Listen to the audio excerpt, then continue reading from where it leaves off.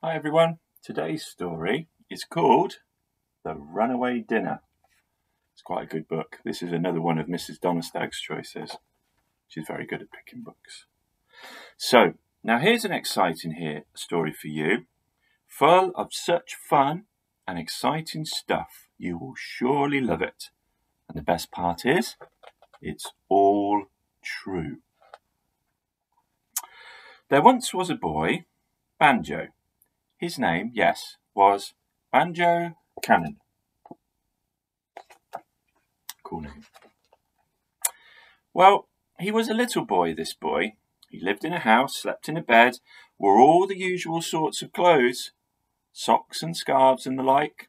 He loved his cat, called Mildred, his mum and dad, who were called Mr. and Mrs., and every day, summer or winter, rain or shine, he had sausage for his dinner.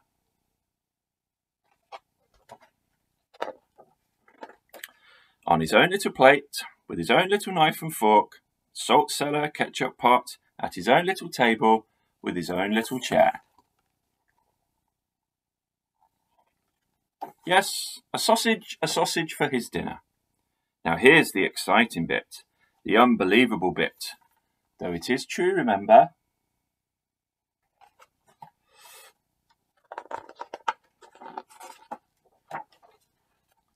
One summer's day, just as Banjo, with his knife in one hand, his fork in the other, was leaning towards and smiling happily as the thought of eating his dinner, the sausage, called Melvin, jumped right up off the plate and ran away.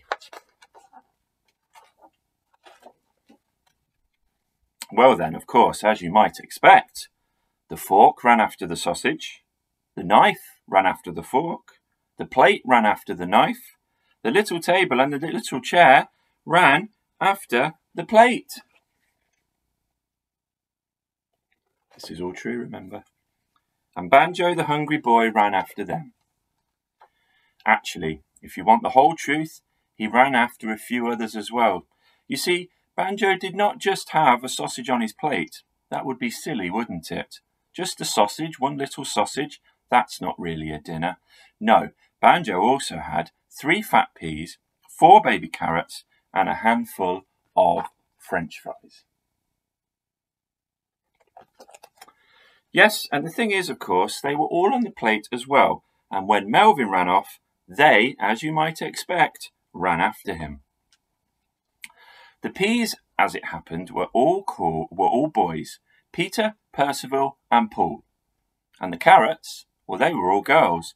They were called Caroline, Clara, Camilla and Christabel. As for the fries, well, there was too many to name, really. And being French, of course, they had names like Francois, Fifi and so on. So that's it, the whole truth, the complete picture, you see. Here they are, the whole lot of them, not forgetting Mildred the cat, and Mr. and Mrs. and Bruce, the next door neighbour's dog. Don't forget him, he was chasing Mildred actually, all racing down the road. Chaos. Well, the first thing that happened was the carrots, all 4 of them, escaped by hiding inside a paper bag. Bruce chased Mildred up a tree, and a pigeon ate poor Percival. Oh, sorry, Percival. Melvin, meanwhile, was running strongly on his 2 little legs. He came to a zebra crossing and waited for the green light. He crossed the road and then ran into the park. The next thing that happened was Mr. and Mrs. bought 3 ice creams. A couple of French fries escaped by sailing away in a toy boat. Au revoir, bon voyage, hurrah! Apologies if you have any French relatives. And a duck ate Paul the pea. Oh, bye, Paul.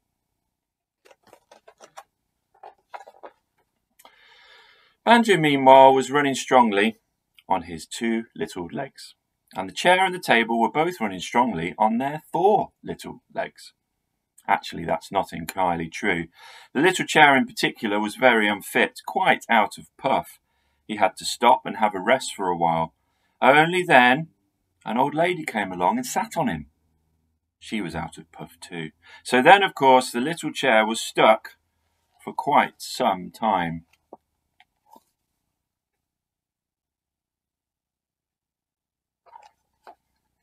Melvin, meanwhile, was still racing away, with the knife and fork close behind him, and the little plate, and Mr. and Mrs., and so on.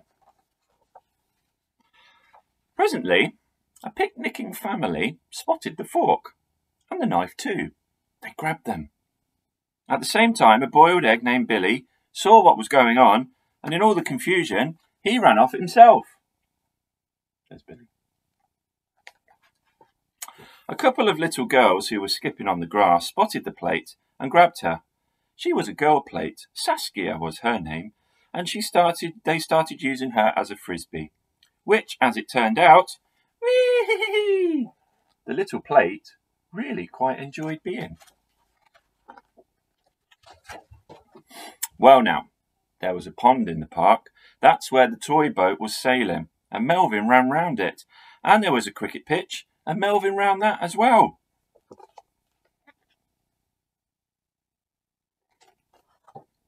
The rest of the French fries stopped here and sat down to watch the cricket, and actually, nobody noticed them. By this time, the sunny summer's day was coming to an end, and almost everybody was out of puff. Melvin, the sturdy little sausage, slow to a stroll, to a dawdle, and finally stopped altogether. Whereupon, Banjo, the hungry little boy, came along. And, oh dear. Can you predict what's going to happen? Ate him! Sad ending, isn't it? Well, not quite. Nearly. He would have done, he really would. Only just then along came his hot and bothered poor old mum. No, no, she cried. Don't eat that, Don't eat that. It's been on the floor. The next thing that happened was Melvin seized his chance. He ran off and hid in the long grass, where, as it turned out, at that very moment, a cricket ball was also hiding. He was called Rupert.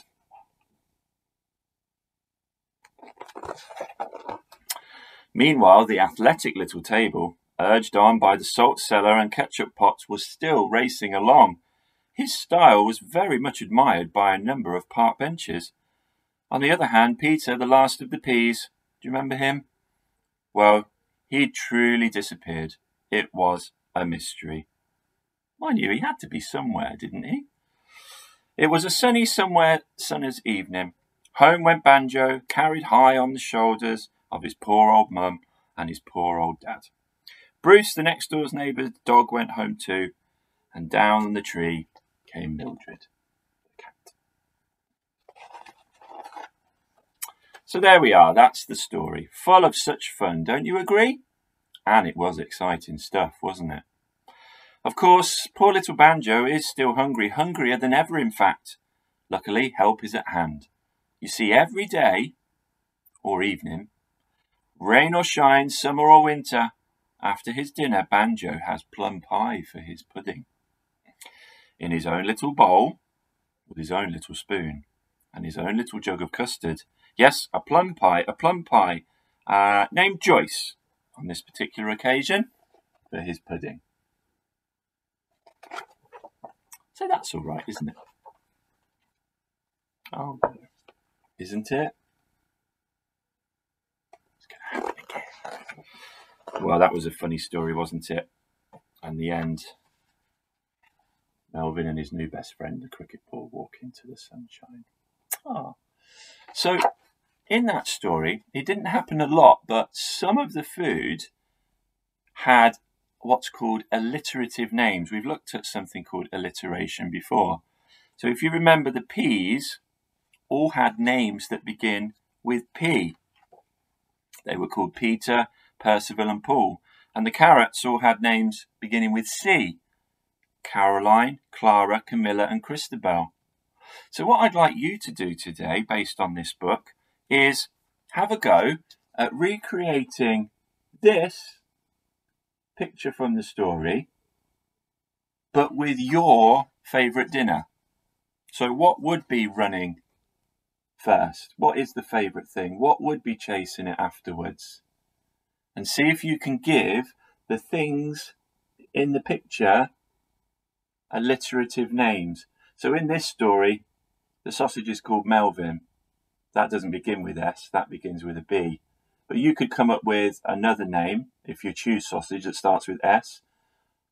One for the fork, knife, plate, table, chairs, even the boy if you want to use yourself or a girl. The cat could have a name. So look at that picture closely. See if you can recreate it with whatever you choose to do. And then I want to see what you could come up with later via email. Okay, have a great day, and I'll see you tomorrow. Bye, everyone.